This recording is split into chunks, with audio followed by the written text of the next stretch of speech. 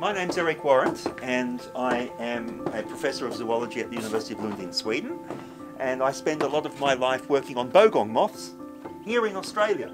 At the moment I'm at my house in Adaminaby in the Snowy Mountains, and here I've got a lab and we've been studying Bogong moths here for approximately 10 years. At least twice a year, once in spring and once in autumn, we're here, the whole team. Hi, I'm Anna Honkanen. I am a Finnish postdoc working with Eric, and I'm here to do electrophysiology on the Bogong moth. My name is Linnea Rosberg, which is a very Swedish name because I'm Swedish. So I did my bachelor's and are now doing my master's at Lund University. So what I'm looking at is sort of in the long journey of the Bogong moth, the last piece of when they arrive to the mountains, how do they find the caves and the crevices that they're excavating in? And our theory is that they use their sense of smell. Hi, I'm Hui Chen, come from China. In the Nanjing Agricultural University, my major is about the insect migration. The first time I found a chance to work with Eric is about exchange program, and now I work with Eric and do some experiment about their navigation. This house we've had for a long time, my family, but it also turned out to be the perfect place to do these experiments that we've been doing for the last 10 years, because the Bogong moths, they fly over this area both during spring and in autumn, so it's very easy to trap moths using lights, and then we use the moths in our experiments, as we'll show you now. We're heading actually over to the lab. Yeah, I think this is our little gap to get in. This is our new lab that we built in 2017, and in this lab we actually have two setups, one of which is for doing electrophysiology, and electrophysiology is when you take an electrode and you can stick it into a nerve cell and record the responses from nerve cells in response, for instance, to different kinds of sensory stimuli. So we have a projector up here that projects images of the Milky Way, so we can turn the Milky Way and see what that single neuron thinks of that movement.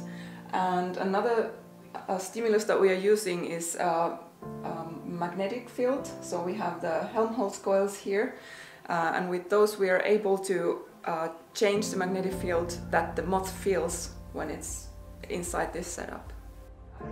So in this room we actually have a behavioural apparatus which we use for tethering moths and allowing them to fly on the end of the tether.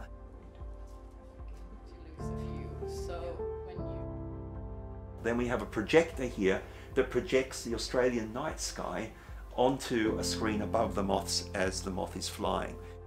So far we found some evidences the Bogong moth is going the way under the Milky Way. The reason why we've got these magnetic coils here is that we've got not only the possibility to manipulate the Earth's magnetic field and change its direction, but we've also got the possibility of removing the Earth's magnetic field entirely. When we do that, we discovered that they are able to use the stars alone to guide their migration in the right direction, both in autumn and in spring. So I'm collecting smells or collecting odor samples in the caves using a filter and a pump, and then I can take it to the lab and analyze this. I will introduce a smell or an odor to one side and a control to the other side. I will put the moth in. I will have a pump running through so there's airflow through the maze, and then I will see which side the moth chooses. In this way I'm doing behavioral studies with these odors that I've found.